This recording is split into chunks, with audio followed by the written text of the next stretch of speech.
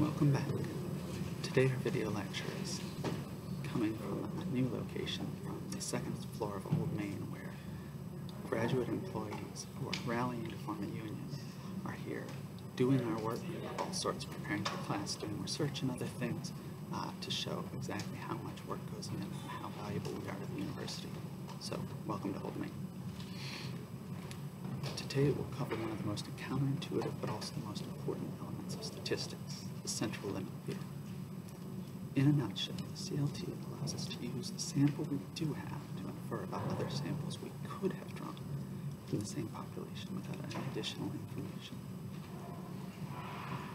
Where we're headed with this is to extend the logic we use to interpret means and variances to more complex equations, both to estimate single statistics and multivariate models, and importantly, to help us make empirical estimates of how likely properties of a sample are to also be true of the population it's drawn from.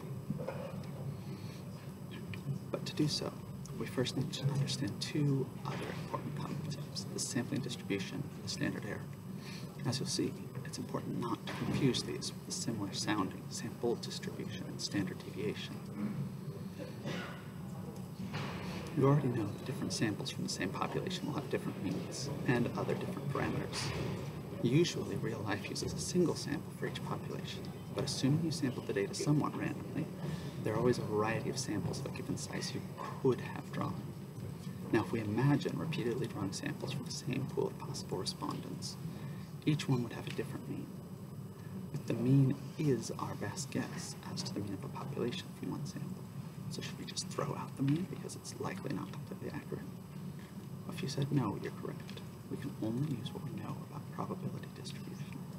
We can use what we know about probability distributions together with some neat characteristics of sampling distributions, even the imaginary kind, to estimate a range of likely population means that could have produced a distribution like the observed sample. The key to all of it is what's called the central limit theorem. It states this: if each sample is large enough, the mean or any other statistic of the sampling distribution is normally distributed and centered on the population mean regardless of the shape of the original distribution. That's a mouthful. Let's take a step back to really understand each part, because it's one of the most important theorems that allows us to do statistics at all, even though we don't actually know the sampling distribution empirically. The mean of the sampling distribution. We noticed before that different samples from the same population are likely to have different means. Even though we acted then like it was a problem, those differences are actually valuable and important because they're not random. We take a sample mean by adding all the raw scores in a sample and dividing by the number of cases. A sampling distribution is just another kind of sample, specifically a sample of samples. We know that even if we can't observe it, a mean exists because there are a range of possible values that can be added and divided by the number of samples. Next, centered on the population mean. The sample mean of a variable will always be the value that minimizes the sum of squared errors, or the variance. Your textbook shows it with a graphical example, but it's always true. The mean of the sampling distribution is still a mean, so it follows the same rules. The more times we observe something, the better we can understand it, and the more accurately we can estimate the mean and other statistics. Next, normally distributed regardless of the shape of the original distribution. Now, the genius of the central limit theorem is here. Mathematicians have proved that not only is the sampling mean an unbiased estimate of the population mean, the sampling mean, remember, not the sample mean, the distribution of possible sample means is always normally distributed.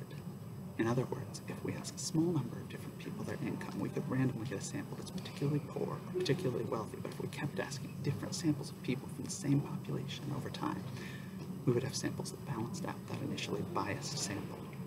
In the most common case, we'll naturally be having some kind of a mix, in which case the sample mean will be closer to the true mean.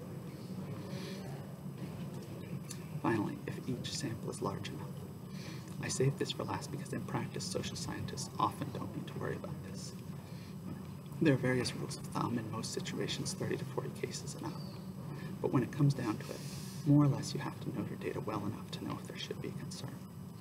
The reason it's often less important for social scientists and sociologists in particular is that a representative sample with 500 to 1,000 or more cases to the typical size of a political pulse poll, and much smaller than a major national survey like the General Social Survey. That size of sample is large enough to invoke the central limit theorem regardless of whether the distribution is normal, skewed, binodal, or any other odd shape. It even holds true for yes-no questions, where you only have two possible answers. We don't actually estimate these sample means, but we can estimate the ranges likely to lie in based on the shape of the observed distribution, which leads us to one last trick we have up our sleeve. Just like there's a sampling mean, there's also a sampling standard deviation called the standard error of the statistic, like the standard error of the mean. For the mean, the standard error is simply the sample standard deviation divided by the square root of the sample size. So again, the standard error is the standard deviation of the sampling statistic. And when you're calculating it for the mean, it's the sample standard deviation divided by the square root of the sample size. Differently, the precision of our estimates increases according to the square root of the sample size. So adding a few cases when you only have a small number can produce a major reduction in the standard error, while it takes many more cases when you already have thousands in the data set. And because it's actually a type of standard deviation, the standard error, which we can calculate from our sample thanks to the central limit theorem, can be interpreted in the same way, which means we can also draw on the probability distributions using our z-tables that we used before for a normal distribution and estimate, for example, a range which in there's a 95% probability that the true population mean, the original variable, falls. But we'll save more talk about those, called confidence intervals, for the next lecture. Thanks for watching. See you soon. Say thank you to your local graduate employee.